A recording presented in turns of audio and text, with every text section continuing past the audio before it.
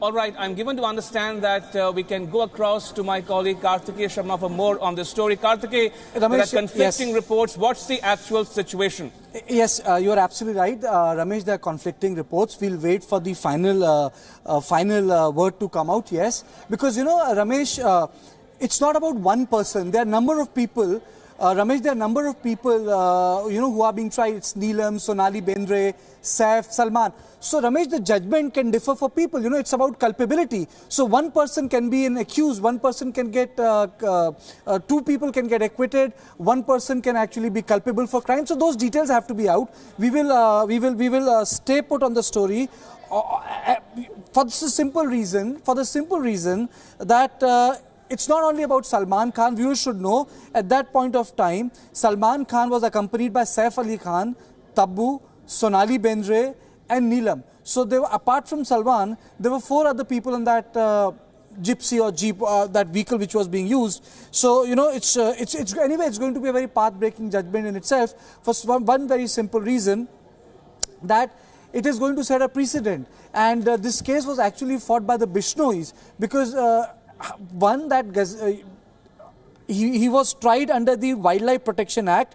and the killing of wildlife animal within that section can invite severe punishment.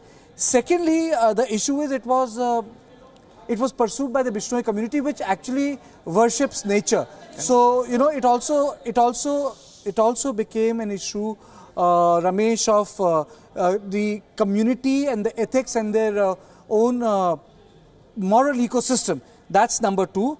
And important in this aspect is that this case has been dragging for quite some time. I'm sorry to be... right, so we're given to understand that Salman Khan has been convicted. The other co-actors stand acquitted. Or I'm joined by Swapnil Kothari, a senior lawyer, who is joining us for this breaking news. Swapnil, we are given to understand that the court has, the judge has pronounced the verdict and Salman Khan has been found guilty, but the other co-actors have been acquitted.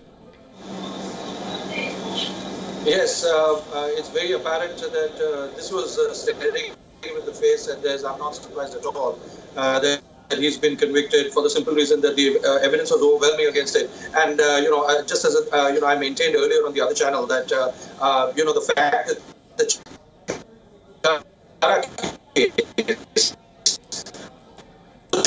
the minds of judge, they've constantly here, because here only the animal is different. Every other circumstance is the same. So if he's convicted there, then there is no reason why he should be acquitted here just because it's a different animal. So, and it happened during the same year at the same point in time. So I'm not surprised at all with this judgment, and the fact that this judgment has been given, the very you know, celebrities and you and me are all alike at the end of the day in the eyes of the law. And if we do not follow the law, then we face the consequences. So, you know, the other co-accused stand acquitted for the simple reason the judge would have given the reasons that maybe they did not have the criminal intent, you know, as what is necessary as what we call mens rea in law, that, you know, to actually go and poach and kill the blackbuck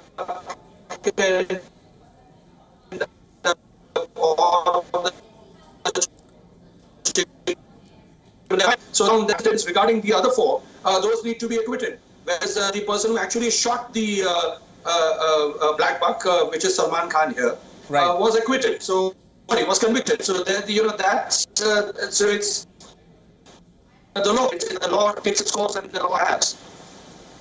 All right, Swapnil, we'll try to fix that connection with you in a bit, but the news we are breaking here on WION this moment is that Indian superstar Salman Khan has been found guilty in the 20-year-old poaching case. The Jodhpur court has convicted him. We'll know about the sentencing going forward, but that's the news we are breaking here on WION this moment.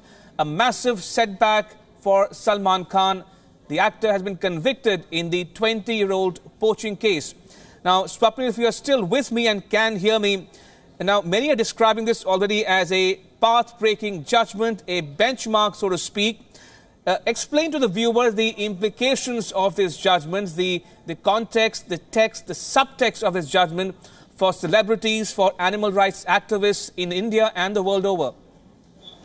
Well, it's the court has sent a clear message that, first of all, that celebrities and you and me and the common people are all alike. That's one. 2, human beings are as important as, animals are as important as human beings. That is number two. And the third is that where does it go on from now? Salman can appeal against this judgment. First, let's wait for the quantum of the sentence. If it's more than 3 years, then he goes behind bars. If it's 3 years or below that, then he'll immediately get a bail for asking. That's the right provided under the CRPC. So he'll get that. Now, if the quantum of the sentence is 3 years and below, only if so. But if it's more than that, then he goes beyond bars. And of course, his legal team will go ahead and appeal against this judgment to the Sessions Court. And this doesn't end here. And then, it may all go on to the High Court and then it will go on to the Supreme Court. Because what has happened is, in the case Rajasthan High Court acquitted him, the government has gone in appeal to the Supreme Court. So he's got a slew of cases still pending against him, including the hit and run case, where he was acquitted by the Bombay High Court. So as far as this particular thing is concerned, Salman's legal quandaries are not over as yet. And, he's still got a long way, at least another decade or so, before, he writes off the entire legal chapter behind him. And unless he accepts this judgment and goes to jail and, for whatever the quantum of the sentence is concerned, so this case would then be over.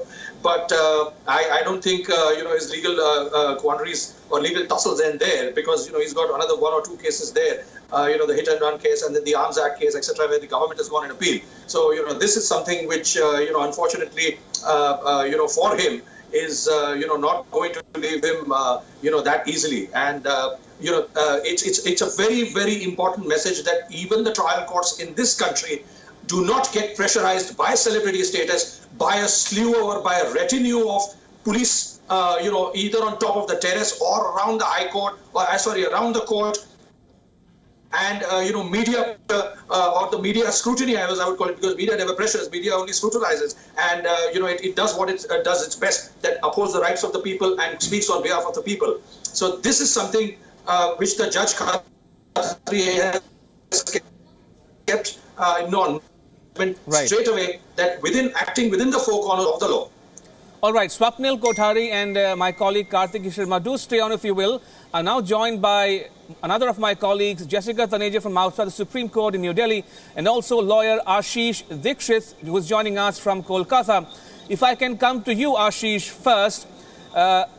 Swapnil Kothari in Mumbai says the message going out from today in Jodhpur is that even a trial court will not come under pressure of celebrities and media or society at large, and will side firmly on the side of law and justice. All right, I'll come back to you in a bit, Ashish. Let's listen into the lawyers in Jodhpur. They are just praying for the probation, or they are just emphasizing on the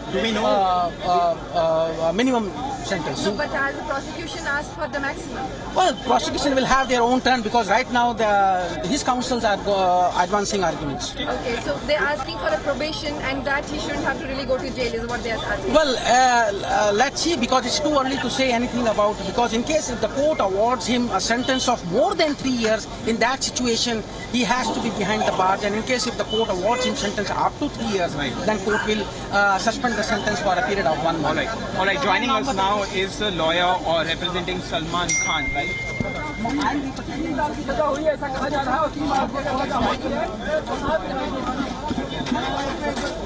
All right, so there we heard the lawyer addressing the media in Jodhpur.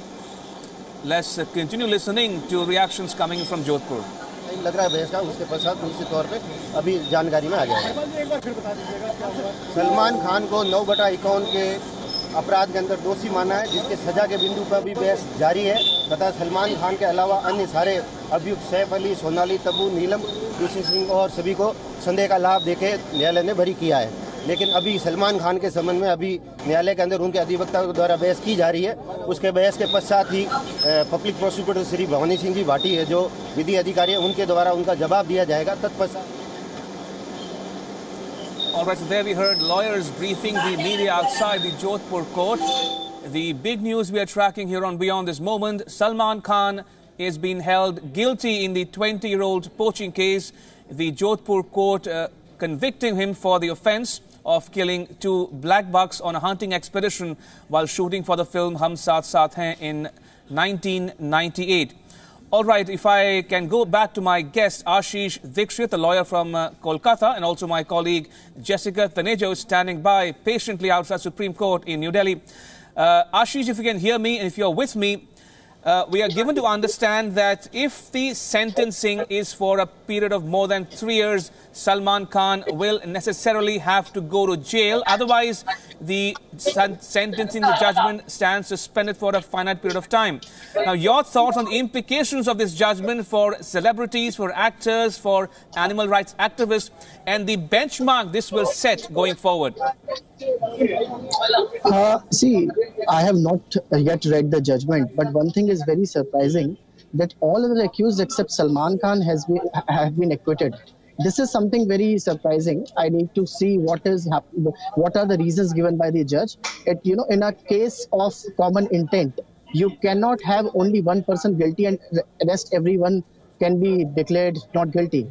And as far as the sentencing is concerned, yes, in case the sentence is more than 3 years, then Mr. Khan shall have no right to get the bail from this court. He has to necessarily approach the higher court and obtain bail. But the minimum sentence which is provided under this offence is of 1 year. So I believe that a sentence less than 3 years can also be provided.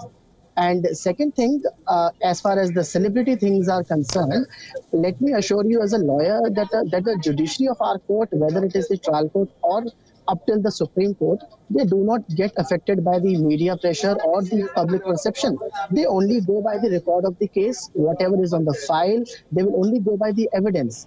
If public thinks that someone has done an offence, that doesn't matter to the judges. They only decide as per the evidence available before them. So we are in very safe hands. The judiciary is totally independent. It doesn't get affected whether it is Salman Khan or it is the Prime Minister of the country.